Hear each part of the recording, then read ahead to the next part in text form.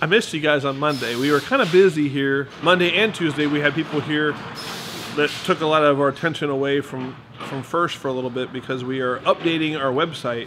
Over the next 6 to 8 months we're going to be updating our website. You'll have a whole new website experience with Andy Mark coming later this summer, and we had our launch of the new process of developing the website was started by a visit from the company that we're working with. We've chosen to work with Work Area, and they're going to make a new website for us, and we're really excited about it. But they were here on Monday, and I thought it'd be kind of weird to have them here during a lunch with Andy, and yeah, it just didn't work out. It's Wednesday, the 14th of February.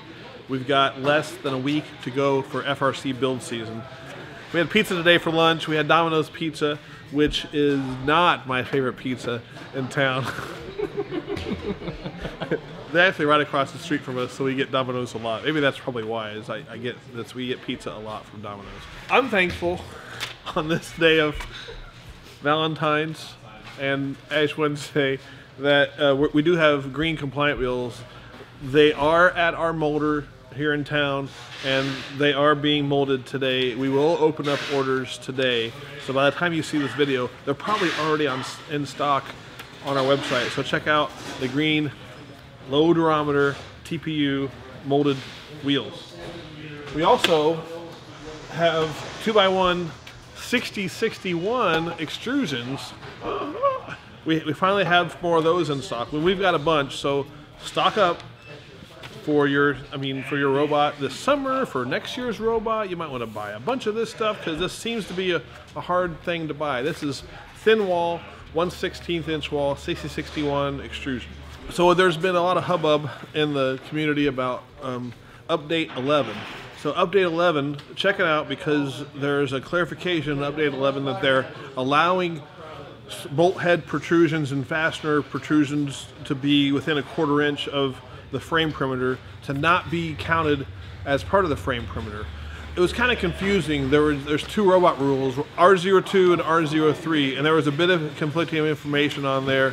First came out and gave us an update just recently that said they're more accepting of the bolt heads than some teams thought. There's some folks who are frustrated about this because they've complied with this rule very well, and there's some folks that are happy because they don't have to work as hard to get all those bolt heads and screws and nuts back within that theoretical perimeter.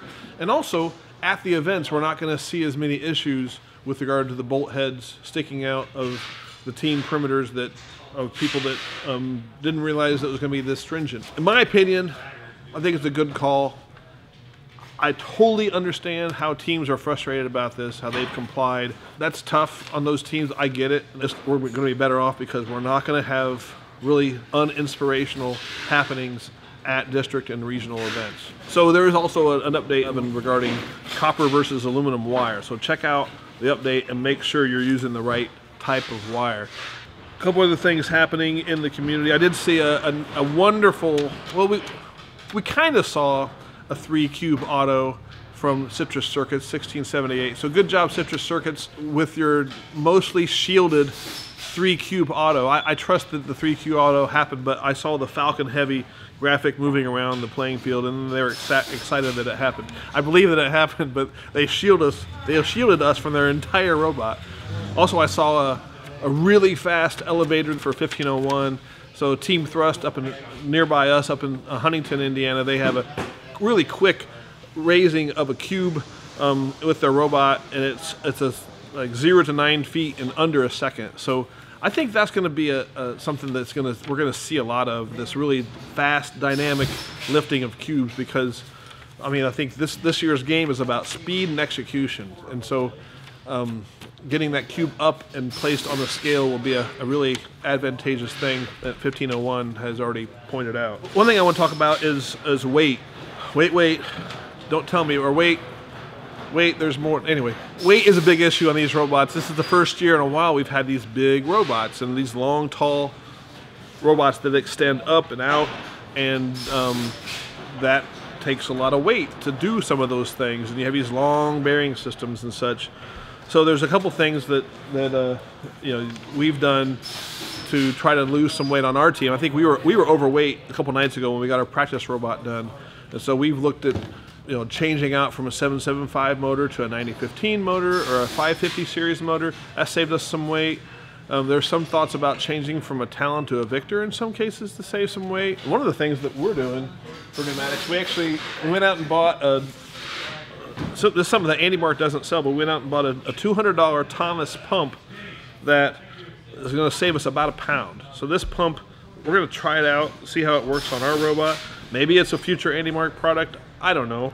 But this will save us about a pound, and we're spending some money to save some weight. When you look for these pumps, if you look for a smaller pump, be careful.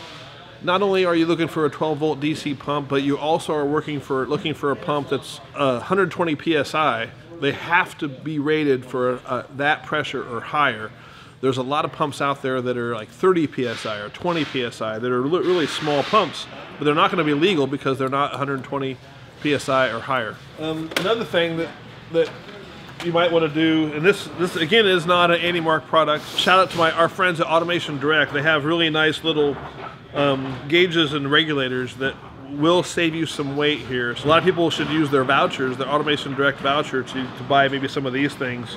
Really simple, small gauges and regulators. This is not a weight thing. Me and a student were working on pneumatics last night, but the thing I wanted to show you was really the thing I recommend for reliability of wiring is using these ferrules. This is a ferrule on the end of a wire that you crimp in place, and you put it into these kind of hard to reach or hard to engage holes on some of these boards. The packaging is nice and small and easily used if you have the right ferrules, but if you don't have ferrules on here and you have just strands of wire and you try to shove it into that hole, it gets kind of difficult. I would recommend use some sort of ferrule, crimp it on there, shove it into the hole, and it's going to save you a lot of headaches. Keep working on your robot. You have a couple more days to go. It's the final push. You're going to get it done. Be safe, have fun, and we'll see you on Friday.